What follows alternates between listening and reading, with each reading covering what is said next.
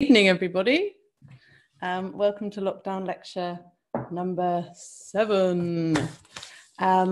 This week's lecture is on Cezanne, and this lecture was first given to Slade graduate painting students back in 2014, so it's quite a while ago, and for that reason I have updated it a little bit as ideas have inevitably changed or interpretations of the work.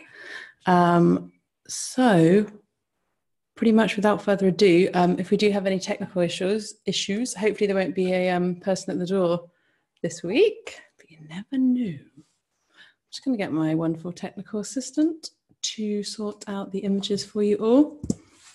Okay, here is the man himself, Paul Cezanne.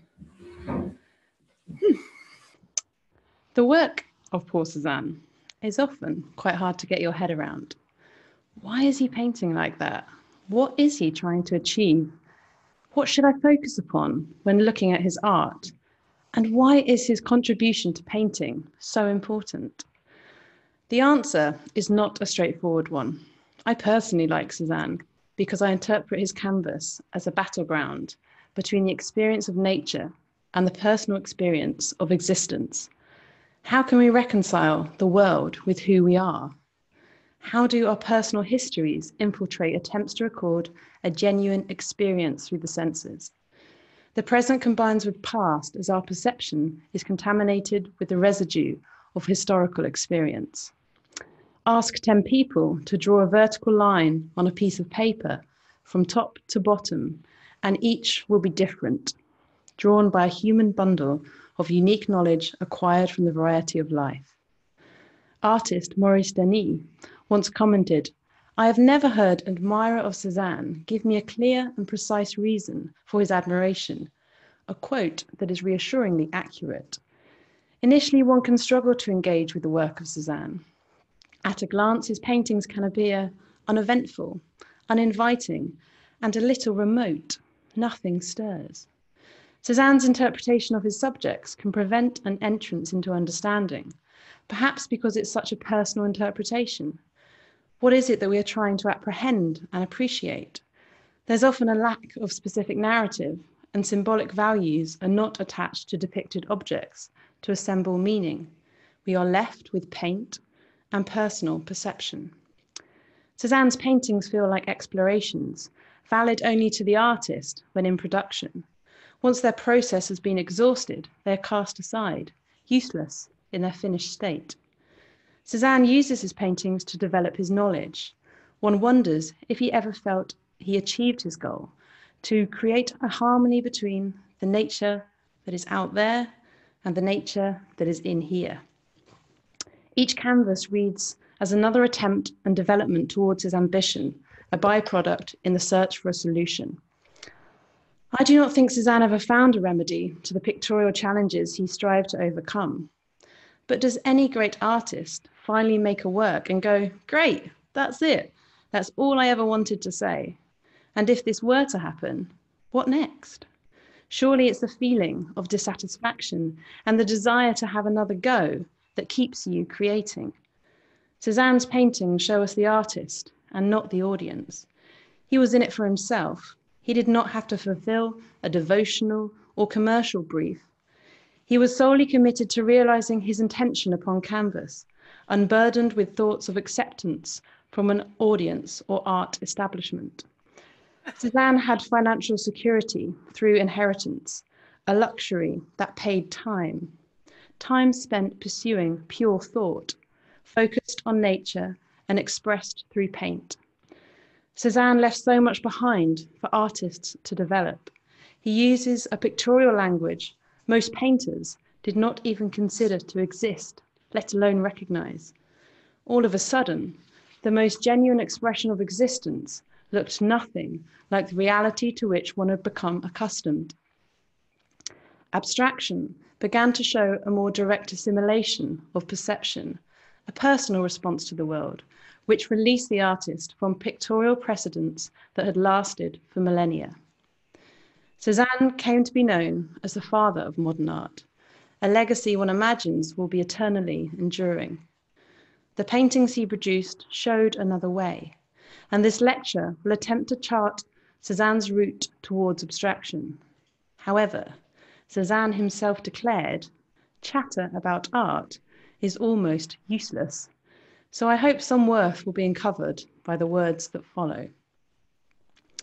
In 1861, at the age of 22, Cezanne moved from Aix-en-Provence in the southeast of France to Paris to join his childhood friend, the writer Émile Zola. Cezanne's father, seen here in a portrait from around 1865, was keen for his son to pursue a career in business, and with pragmatic persuasion, he wrote to his son, "Think of the future. With genius you die, with money you eat." But by 1864, his father gave in and accepted Cezanne's decision to pursue painting. Cezanne sat and failed his entrance examinations for the École des Beaux-Arts. Time in Paris had affected his drawings, which no longer studied the academic example championed by artistic institutions. Unlike this earlier study of Cezanne's from 1862, he was moving into a highly romantic kind of painting, seen in works such as the Abduction from 1867, the spirit of Delacroix and Daumier was clearly in evidence through Cezanne's use of expressive brush marks, coupled with a more graphic, solid form, seen here in Daumier's Don Quixote, painted in 1855. Cezanne was still depicting traditional subject matters, such as Christ en l'Homme from 1867, but his descriptions of them were impulsive and otherworldly. His marks were contemporary, capturing the movement and moment of brush to canvas, as ideas are formed through process rather than premeditated design. Forms begin to have solid quality. The intense red of Christ's robe is almost painted into a shape independent of Christ's form. Cezanne is beginning to give colour more autonomy. The blue dress of La Madeleine from 1869 does not serve to accurately or convincingly describe the anatomy of the figure underneath. It is employed to mirror the curve of the sleeve and skull in an attempt to unify the composition through shape. Artists have always made connections of form across their canvases, but Cezanne is beginning to make it the primary subject. Cezanne's paintings of the 1860s were strange and clunky. There was a heaviness to his painting and an excessive use of black. The Stove in the Studio, a small painting of 41 by 30 centimeters, was painted around 1865. We see, and it strikes one as a rather odd image. Here we are confronted by the back of the canvas, unconvincingly propped up against a wood burner. The rough handling of paint describes its framework in bright contrast against the gloom of the studio, which resembles a sort of coal shed. One wonders why the artist chose to paint the subject. It seems to somehow usher the audience away. Oil sketches can be seen on the black back wall. The light shape of the turned canvas is a bold form, unsteady in space within the darkness. Cezanne tried and failed to enter a work into the Salon of 1866. The annual state exhibition could launch an artist's career, and painters such as Gustave Courbet exploited the public stage it could provide by gaining profile through grandiose controversy. Please see previous lecture. Cezanne was much more low-key. He did not pursue a public platform with such vigor, although he did exhibit in what could be described as the first Impressionist show in 1874, alongside the following works by Sicily, Renoir, Pissarro, Degas, Morisot, and Monet, who showed this work, Impression, Rising Sun, the work which gave its name to the whole movement, cemented by critics who negatively described the works as just impressions. The Impressionists produced some of the most celebrated and instantly recognizable works within the history of painting, famed for their stunning use of color and ambition to capture the changing effects of light within nature. The Impressionists paved the way for artists to create a more personal interpretation of what they saw. In order to rapidly capture the world before their eyes, artists worked outside in the landscape, introducing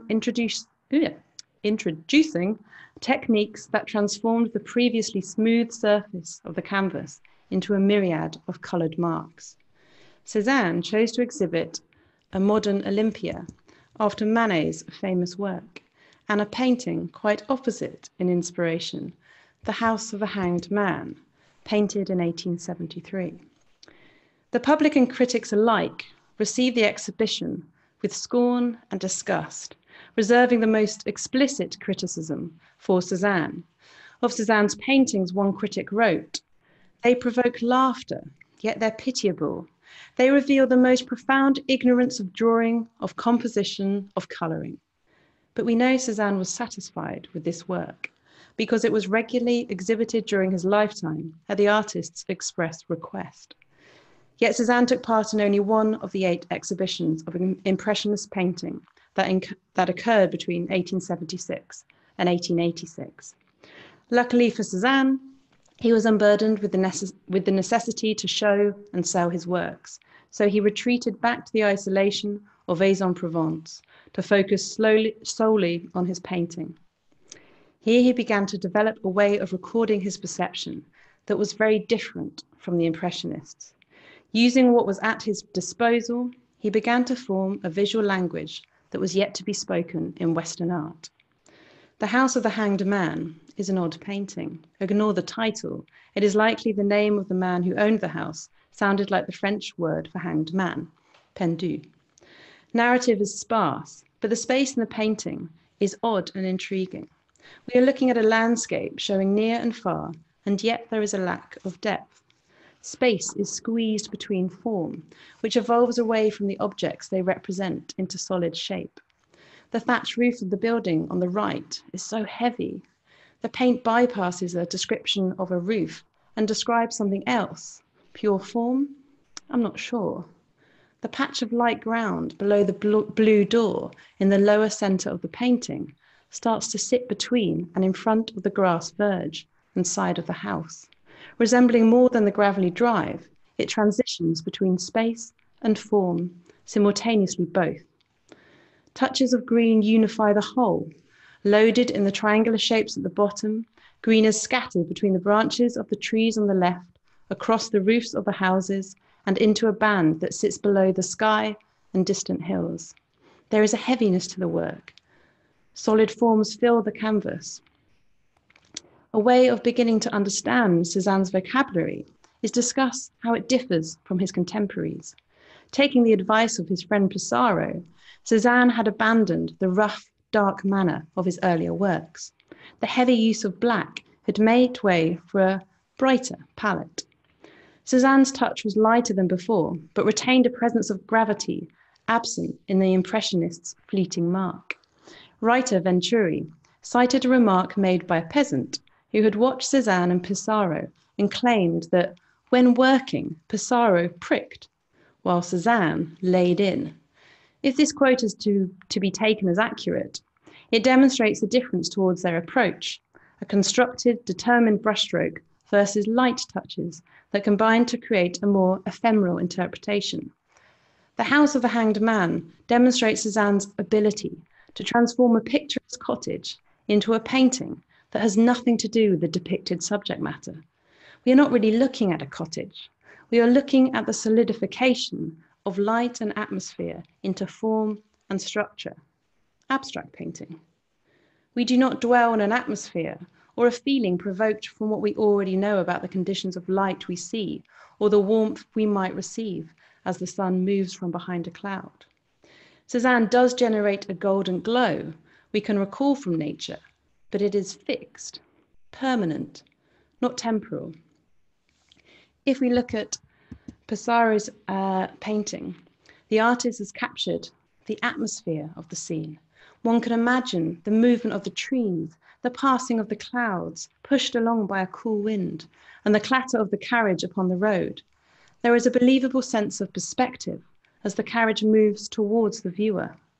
Marks are hurriedly applied by Pissarro to capture the essence of the scene before it has changed out of recognition and the moment is lost.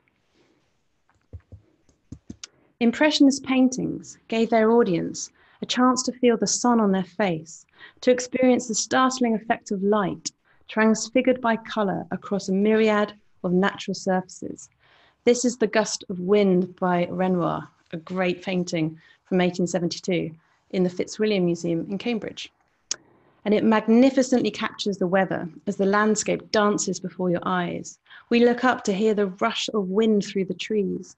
We see the clouds tumbling through the sky and feel the heat of the sun carried on the warm breeze.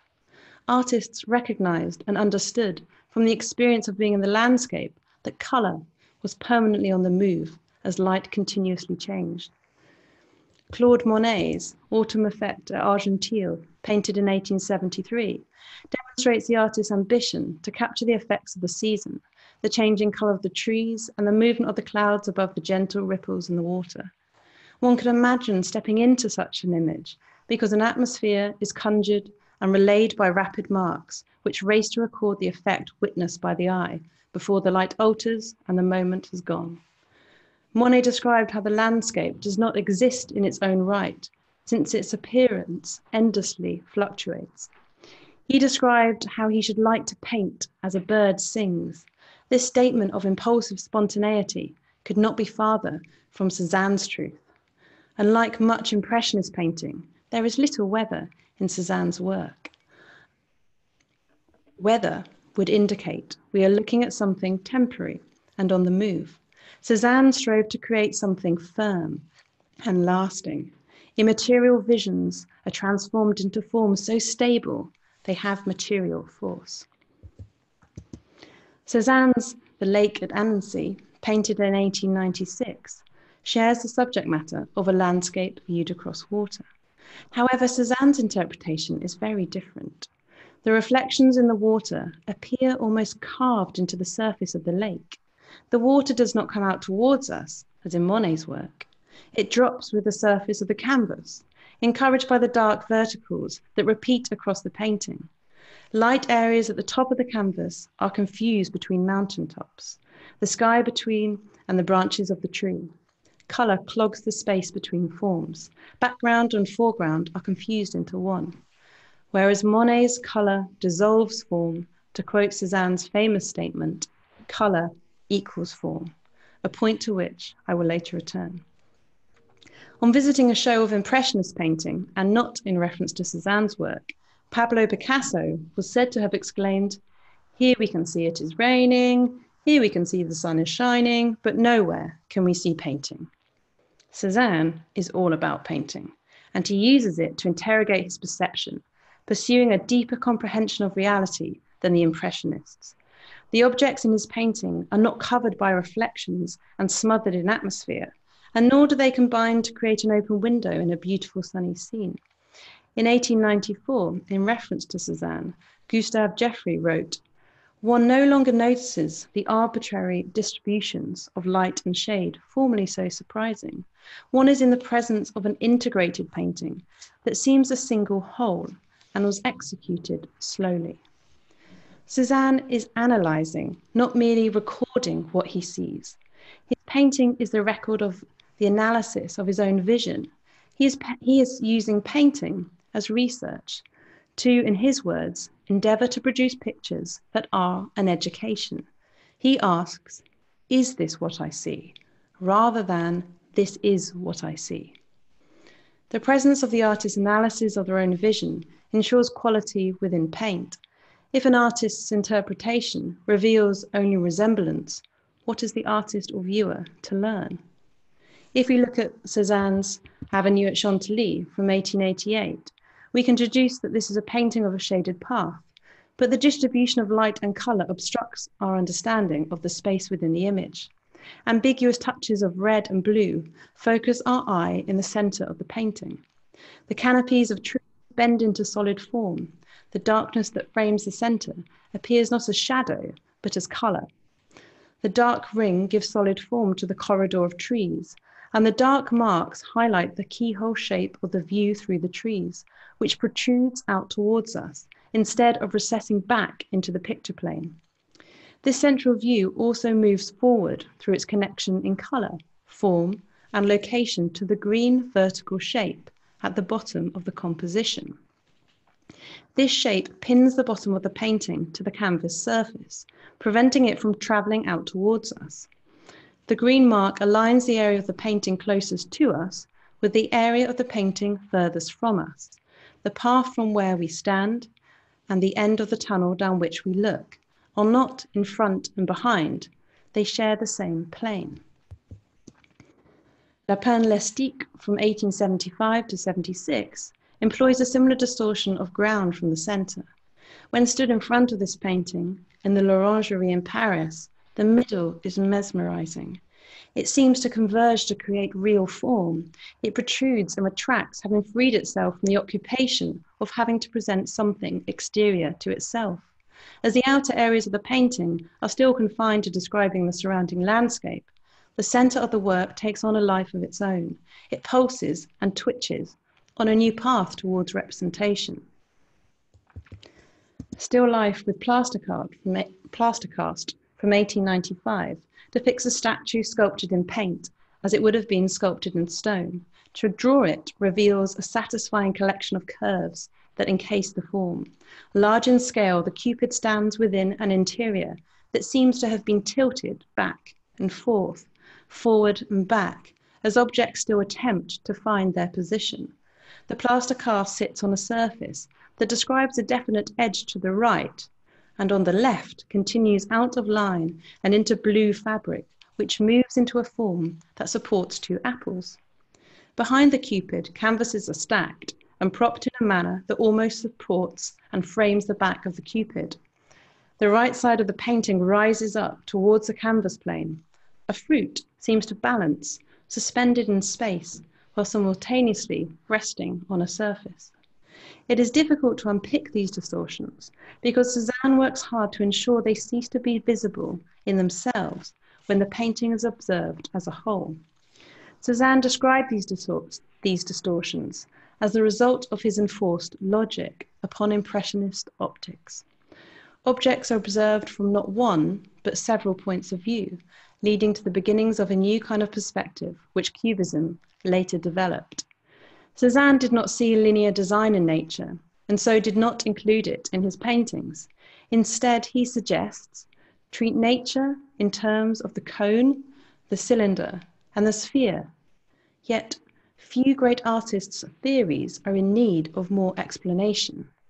However, if we consider that the crucial manner of all these shapes are their round sections, it suggests that Cezanne starts with the point nearest to him and works back. That is to say, the compositions appear more convex than concave. To understand this further, I look to my own vision. How do I see things? Certainly not through a frame, but neither by the cone, the cylinder, and the sphere. But that made sense to Cezanne, and I hugely admire his commitment to replicate the experience in paint. It enabled others to later express what they felt or saw in any way they wanted. Cezanne, like many great painters of the past, found it necessary to use distortions in order to fulfill his intentions. However, he was unusual in the way he did so, more consciously and thoroughly than most. Artists have always organized color and form across the canvas to suit the constructed reality of the painting and to create a unified whole within the limits of the frame. Jan van Eyck arranges color and form into a supremely conscious design in his Arnolfini portrait from 1434. He uses a series of verticals from left to right: the window frame, fur-lined trim and pleats of the man's robe, prayer beads on the wall, floorboards, carpet edge, pleats and fur trim of the woman's dress, and bed hanging. A central line of activity from top to bottom starts from the chandelier, signature, mirror, joined hands, cushion, shoes, and dog. The hands of the figures are light forms that connect to the faces, and the joint hands create a vital horizontal that supports the entire energy of the painting. And yet, this orchestration of form does not override the narrative. Our main focus is still the couple, the reflection in the mirror, and the objects within the room. However, Cezanne's placement of colour and form is the subject of his paintings. We are not looking at a narrative or an encyclopedia of symbolic objects. We are looking at painting. One could also apply this statement to the Arnolfini portrait. If you solely appreciate how the artist has organized all we see within the frame. The clear lack of narrative previously supplied by artists can make the spaces created by Cezanne difficult for the beholder to access. They deny an imaginative entry. One is confronted by a new kind of painting that is, as Denny observed, perpetually between invention and imitation. The differing perspectives and confused relationships of object and space may at first may not be readily accessible, but because Cezanne achieves a unity across the canvas, works must be approached as complete expressions, without hierarchy of mark or form. The grounds of the Chateau Noir from 1900 demonstrate how Cezanne's parallel strokes of paint unite the canvas to give the clearest indication that the work of art is categorically different from the experience of nature. Cezanne's constructed brushwork is original in its physical materiality, which suggests the artist's immediate personal experience of nature. It signals interpretation over imitation. Cezanne's directional strokes sit beside one another in units of space, colour, form, and shadow. The consistently bold tones are added, joined, linked, and superimposed one over the other without ever blending, constructing a block of harmonies. Cezanne never gives marks of value in their own right, which would disrupt his intention to create a harmony parallel to nature. The harmony Cezanne sought to create in painting was independent of the natural world, not a replica, but a harmony of equal quality. I quote, "To paint is not to copy the object slavishly. It is to grasp a harmony among many relationships. The parallel stroke deployed by Cezanne is assertively anti-illusionistic. Its unique method of recording and realizing the artist's sensation unifies the canvas through repetitive shape." Cezanne plots out painting using personal logic. Shapes lock into one another. He connects the foreground to the background. Objects protrude and regress in line with the physics of the painting rather than the physical space, seen here in Farm in Normandy from 1882. The light blue sky, glimpsed through the trees, has the quality of objects. And to draw from his painting feels like an achievement because he's done the hard work for you. The subject has been analysed and reconstructed into a logical order that is easy to organise upon the picture plane. As Cezanne states, drawing is nothing but the configuration of what you see, but it's how he has reconfigured his vision, which is so impressive. We have an unmuter.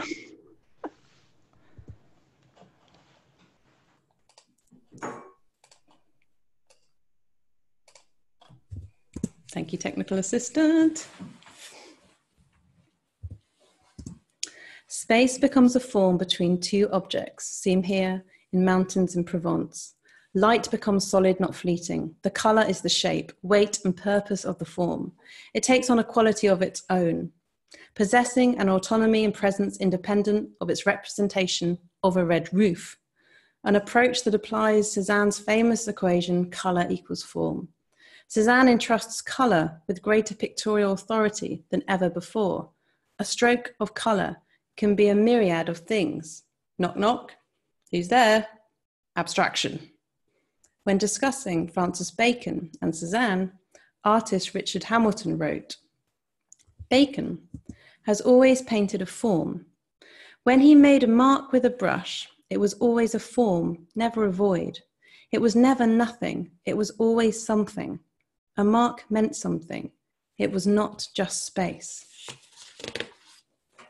When Cezanne painted, any mark meant form, or it meant space, and the two things were completely interchangeable.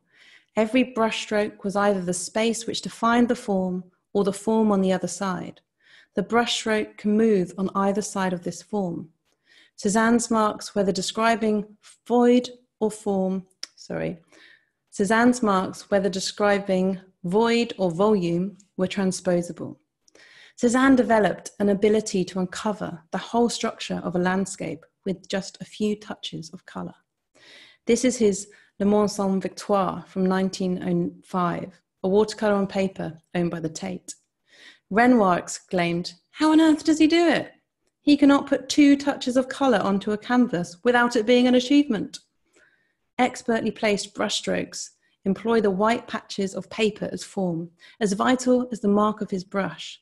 All forms exist in relation to neighbouring forms, even if this is the white space of the paper or canvas, as seen in this version of Le Monde Sans Victoire from around 1885. Cezanne described how the principal issue in painting is to find the right distance colour needs to express all the breaks in space. It is there that one recognises a painter's talent. Space within painting has always been as important as form. The space between the separated arms of the artist, seen in Artemisia Gentileschi's Allegory of Painting from the 1630s.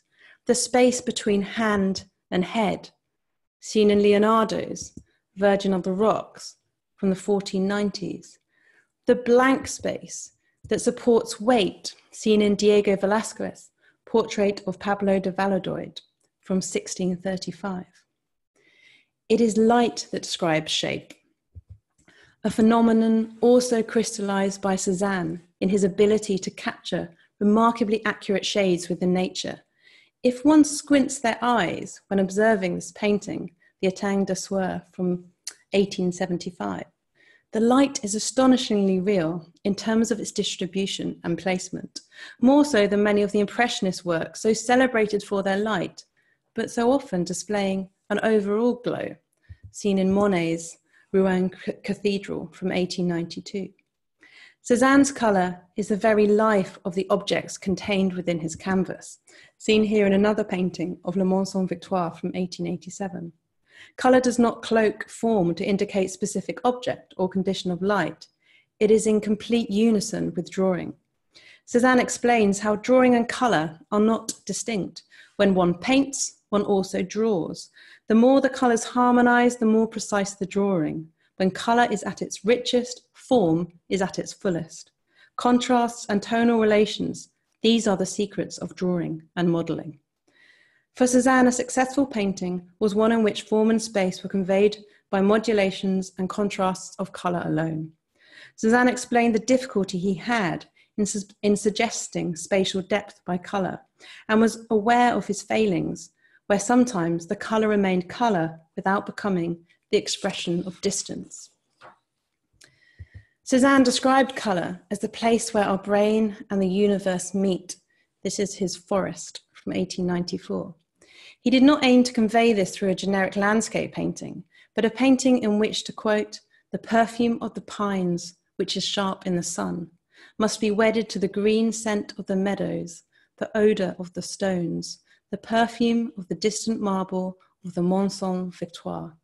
This," he continues, "is what must be rendered, and only with colours, without literature." With colour, without literature, what a release to experience painting without words. But I shall continue.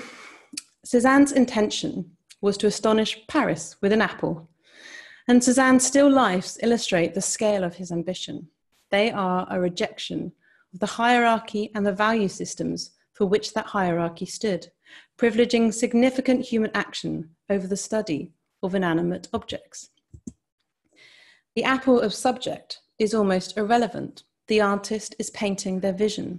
Pommes and Biscuits from 1879 shows us a beautiful turquoise background, repleted in the plate and in small patches across the surface of the chest. The apples are solid and present, a stunning arrangement of warm reds, oranges, and a more acrid yellow. The front of the chest they sit upon disintegrates into brush marks and blank space.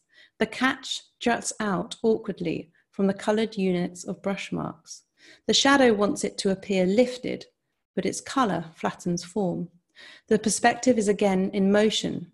The 3 horizontal bands of the painting each have a different relationship to the picture plane, like a piece of concertinaed paper. Painter Paul Seruzier wrote, One says about an apple which is painted by an insensitive artist, "I could eat it."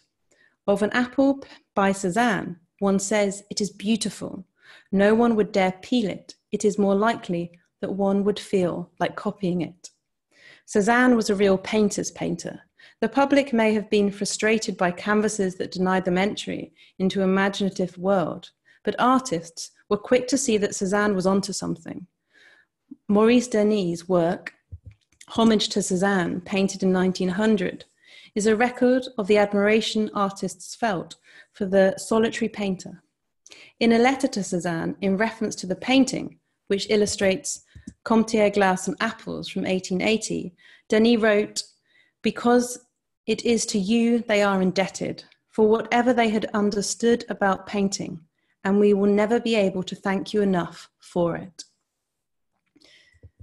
Paintings by Gauguin and Renoir hang in the background, but it is Cezanne, now an aging, reclusive, and increasingly unwell man, that becomes the prime focus of attention in the artistic world. Odilon Redon is given pride of place. He is shown in the foreground on the far left, and most of the figures are looking at him. He is listening to Paul Seruzier, who is standing in front of him.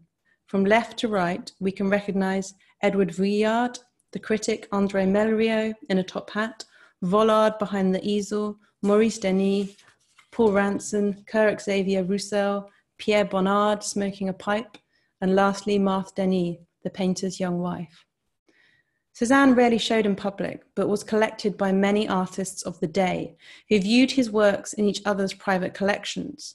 Gauguin owned Comté glass and apples, and Monet, Degas, Pissarro, Matisse, Renoir, Caillebotte, and Denis also owned paintings by Cezanne. Artists believed there was something deeply important to be learned from Cezanne's work.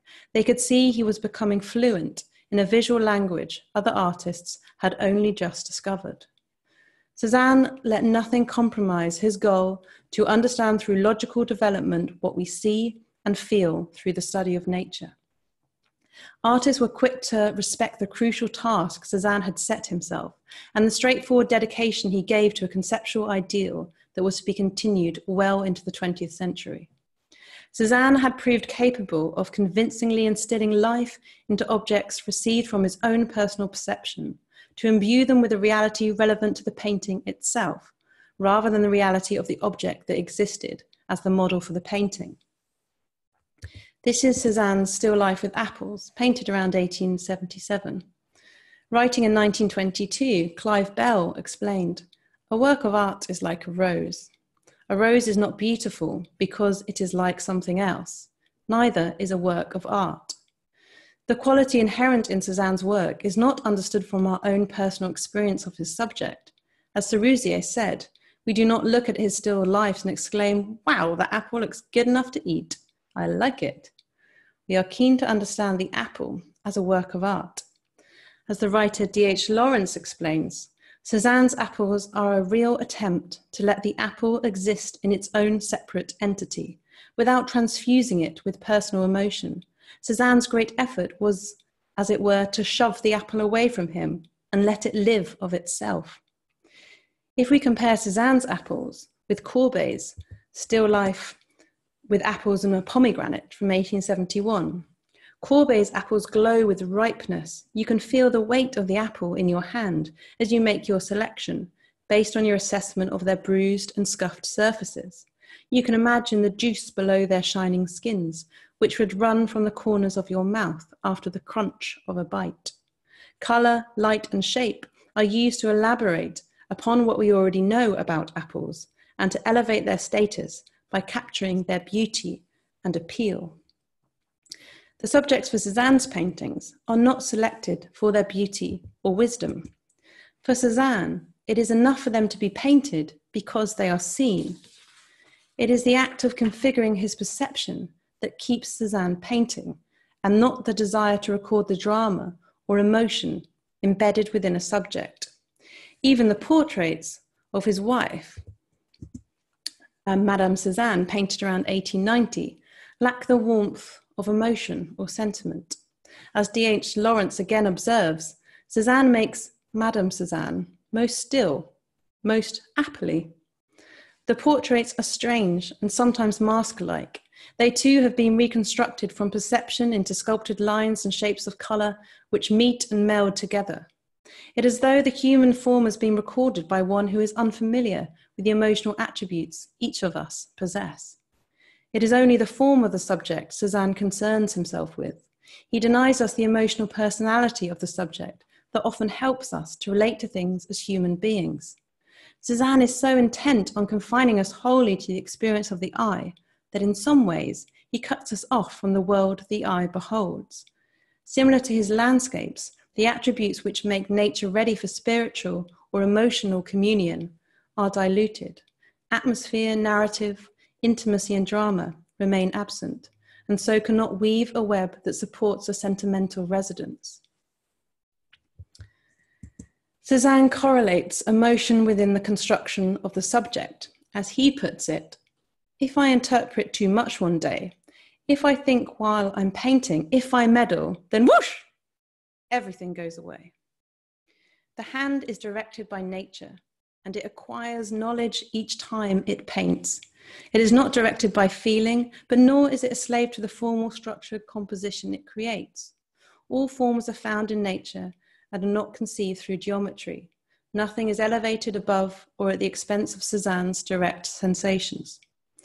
It's here we should mention Cezanne's contemporary, another great innovator, Vincent van Gogh. Van Gogh also worked from his direct experience of nature. Although his vision of the world refused to remain still within a perceived order, it twisted and pulsed with a restless energy, seen here in a wheat field with cypresses from 1889. The landscape was personified by Van Gogh. He uncovers the drama Cezanne was so careful to conceal.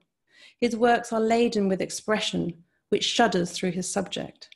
Intensified colours vibrate through Van Gogh's agitated brush, which describes forms that twist and curl in the agony and ecstasy of the landscape. Van Gogh and artists such as Millet, seen here in his Gust of Wind from 1873, personify the landscape, which is alive and in motion, whereas Cezanne pauses and preserves. However, that is not to say spiritual expression, mood, and atmosphere are absent from Cezanne's work.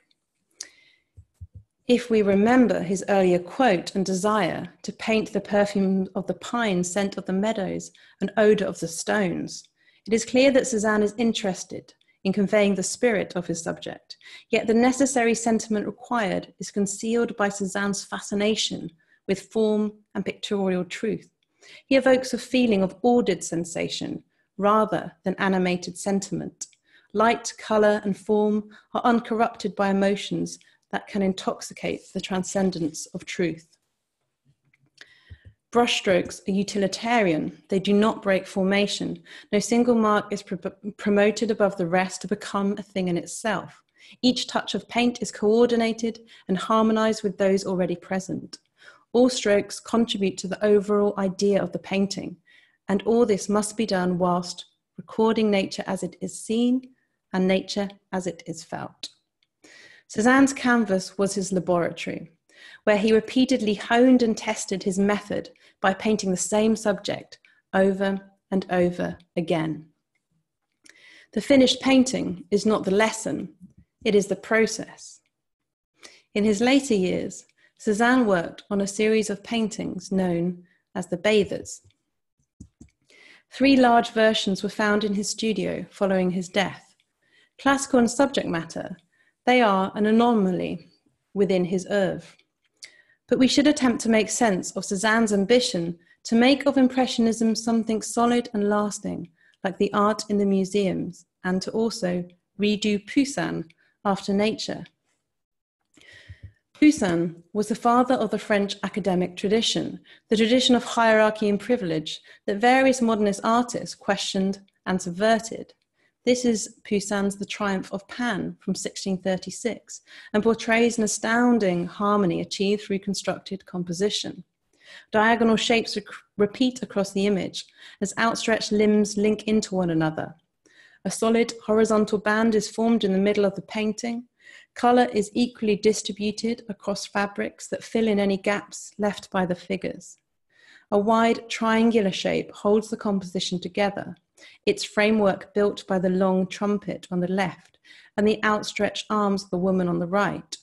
Poussin attains a harmony through figurative composition, an achievement Cezanne wished to replicate in reference to nature. However, Cezanne's Bathers in the National Gallery's collection is a work I personally struggle with. On the face of it, these are female figures situated in the landscape, but there is no narrative to grasp hold of. Are they imagined? Are they seen? Is this a painting that sits in the corridor between classicism and abstraction? Cezanne seems to look beyond the figures as people and instead considers them in purely formal terms. Like his landscapes, they too are beginning to be transcribed into coloured units. Is it here he attempts to redo Poussin after nature and to make something solid and lasting, like the art in the museums? But perhaps it was an ambition too far. If we look at the largest version at 210 and 250 centimetres, which resides in Philadelphia, the figures dissolve into the landscape. The hair of the stood figure on the far left melts into the tree and sky. A figure below her buttocks disintegrates further into the landscape. The face of the woman who crouches on the left has completely disappeared. The figure in the far right has two left arms, or are they marks of another figure's legs? Two figures on the shoreline mimic the vertical rises of the landscape, their faces obliterated by blankness. Little emotion is conveyed, partly down to the obscuring of facial features, but the bodies are stilted, wooden, and without a tangible energy. Shape unites the composition, which is structured around a large triangle, and repeated rouged cheeks, which appears elsewhere in the painting, further connecting the figures. The building of a fire, or perhaps some ritual task, is taking place in the foreground, but our attention is not particularly drawn to this action. I do like these paintings, but the intrusion of human form brings with it the search for narrative, clouding Cezanne's intriguing intention to capture the figure as he does the landscape. When figures appear within painting, it is often, who are they? What are they doing? Why are they here? Part of the pleasure when experiencing Cezanne's work is that we are not preoccupied with these types of questions. Instead, one can marvel at his expression of colour, form and space within the frame. This alone is an entirely satisfying subject matter. Cezanne died in 1906, when he was still working on these large paintings, so it is unlikely they were resolved. Although the figure described as pure form and colour was achieved later by Henri Matisse in 1852 through his series of blue nudes. This is Blue Nude 2. We marvel at the shape, the negative and positive space, the relationship to the frame, the gravity of the signature and date, the personality of the cut line. It is perfect. We are not lifted away by the why, the where, the what. We are entirely present in the existence of colour, form, and space. Cezanne's lifespan may have restricted his achievement of this goal, but without his attempts, I wonder if we would have works such as these. Great artists move things along. They provide ideas which require further development, taken up by those who come after. Great paintings provide new means of visual communication, building upon ideas painted 5 or 500 years earlier. Piero della Francesca treated his figures as pure form in the mid-15th century. Emotion is restricted. Figures are arranged into patterns of shape. The interlocking of form and a harmony of space and colour is essential. Art history is not a progression. It is a series of interpretations that link across the centuries. All artists are attempting to reveal a truth within what they paint. And Cezanne's journey towards abstraction was his effort to reconcile the exterior world with the interior mind. The turn of the century saw many great artists create their own unique methods of interpreting the world. This is Pablo Picasso's Brick Factory at Tortosa from 1909. And quickly, this led to full-blown abstraction. This is Kupka's Vertical Diagonal Plane from 1913 to 14. Cezanne visually analysed what he saw with a dedication that must have made his eyes bleed. One feels he looked with such intensity, and this is the thing to remember about abstract painting. If it is done well, it is all about looking at the world, looking at the evolving painting before you, and looking at oneself. Abstraction comes from the intense observation of the world, and to do it well is incredibly difficult. I heard someone say on TV last week that there is no such thing as a bad abstract painting. Well, if that is true, there is no such thing as a bad painting. All painting is abstract. It is an interpretation of what we see, think, and feel, repackaged for the frame, an abstracting device that creates a space for form and concept. Cezanne did not attempt a replica of the natural world. He understood this to be futile and impossible, since nature is nature and painting is painting. He instead produced work that was categorically different from the experience of nature. He was completely committed to processing the information he received from his senses through the mechanics of the mind. Cezanne's portrayal in paint is completely genuine, and in that respect, it is the most accurate record of reality one could hope to paint. Thank you. The end.